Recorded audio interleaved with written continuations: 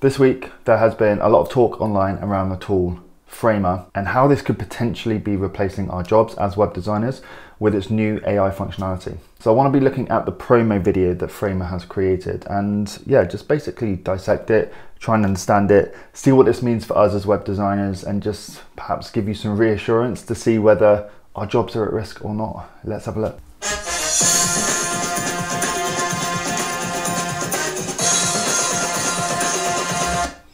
Okay, so for over a decade, we've tried to get Framer to work for you. So, I mean, this tool's been around for a while. Maybe does that suggest that it's not quite picked up in the way that they'd hoped? I mean, I hadn't heard of this until maybe a month or so ago, and certainly this week, it wouldn't be a go-to tool for me. Maybe that's the problem. It's not a go-to tool for many others, and that's something that they're looking to change. I mean, a decade, 10 years, long time, so it's been around a while. Let's go back. Let's start this again.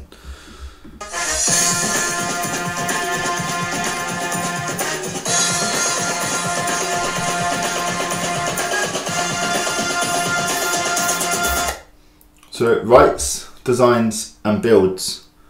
Okay, well, I guess when we look at AI, we've got ChatGPT and other AI tools like Jasper that can write. Okay, that's been able to do that for a while. Designing. I feel like this is something that's getting better. You know, we've got Midjourney, we now have Adobe Firefly, and although it can create images, I feel like there's still a long way to go with the way that it can produce, real visual websites. I haven't seen that yet. We can see kind of mock-ups of sites, but nothing too crazy. And building recently saw, we've got AI coming with Webflow, we've got AI in Elementor these days, and you can ask it to build you things, it will write code. Yo. What was that? So we're on to prompts. Of course, there's an example there of a cool prompt, or at least what it's suggesting, a personal page from Matt Perry, a photographer in Amsterdam. Nice. All right, let's just carry on.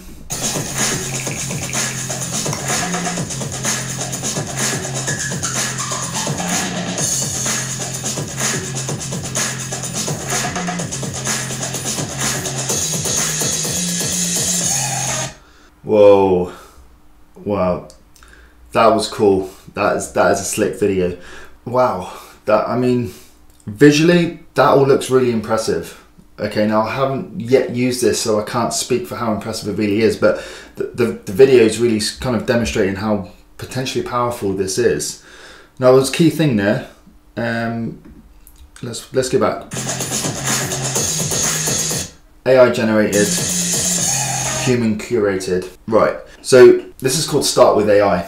Anyone that's worrying that their jobs might be being phased out, okay, this certainly isn't going to do that. But what this could act as is a new tool within your workflow to really help you get the ball rolling, get started, things like that.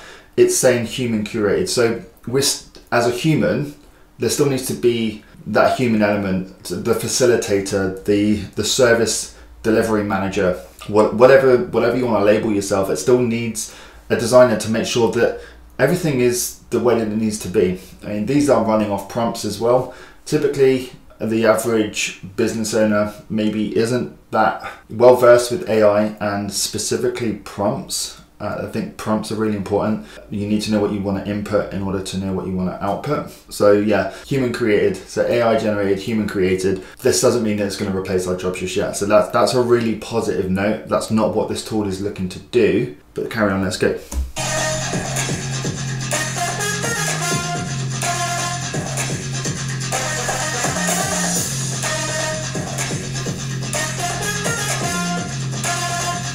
It looks like you can shuffle the entire design that it's presented to you. So if you're not happy with what it's looking like, you can just hit a button and it will refresh it, which is pretty neat. And also, if there are elements that you do like and there's some that you don't, you can take those elements that you don't like and you can shuffle that. We can shuffle color combos as well, which is nice. That's nice. I mean, it looks like already from what I can see, there are some limitations on it, and this is quite simplistic, but certainly as a starting point, this is looking good.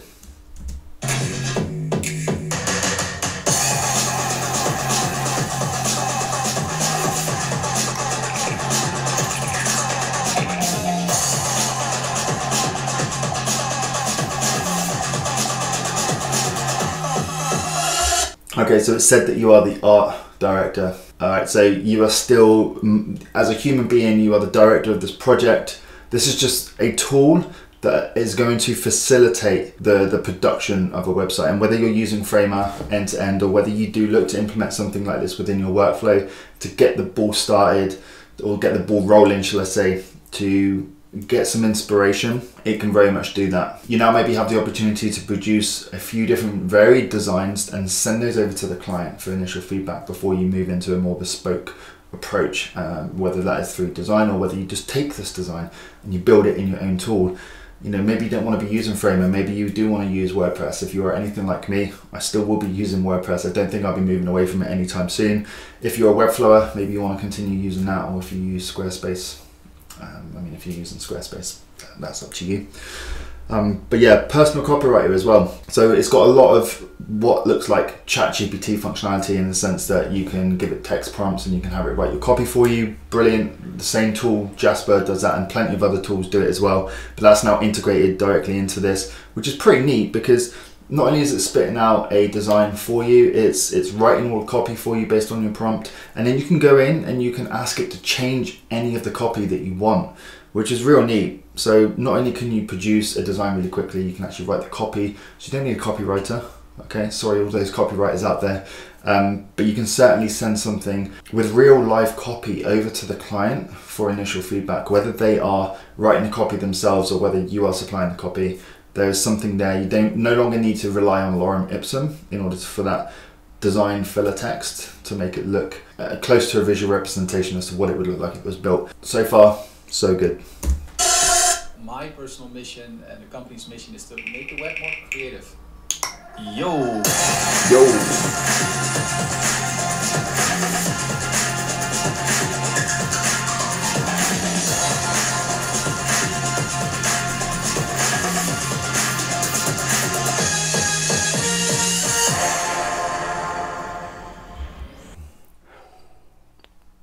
Okay, so you saw a real snapshot there of all the different styles and designs that it can produce, which is insane. I definitely want to go and have a look and play with this, and certainly I'm sure you'd want to as well.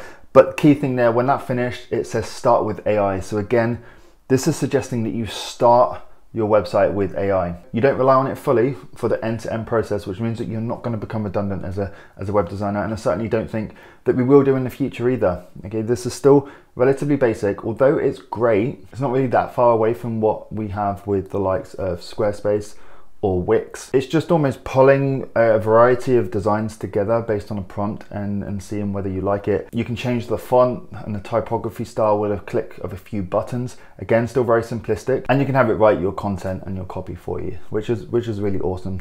Now, certainly I'm going to dive into this. I'm going to have a look and see what we can do with it, and see whether there is even a place for this in my workflow or my business's workflow. But certainly this is very cool. This is very new, very different, and certainly something to keep your eyes on to see where things are going with AI. Yeah, I'm not worried. I'm certainly not concerned that AI is going to phase us out as web designers anytime soon. I think it's just something to be excited about and improve our workflow, improve the work that we're doing for our clients, and improve ourselves as web designers. So yeah, hopefully you found that valuable. There's an end screen coming up with more videos that hopefully you will find valuable and interesting too. Go and check those out, and I will see you guys in the next video. Bye.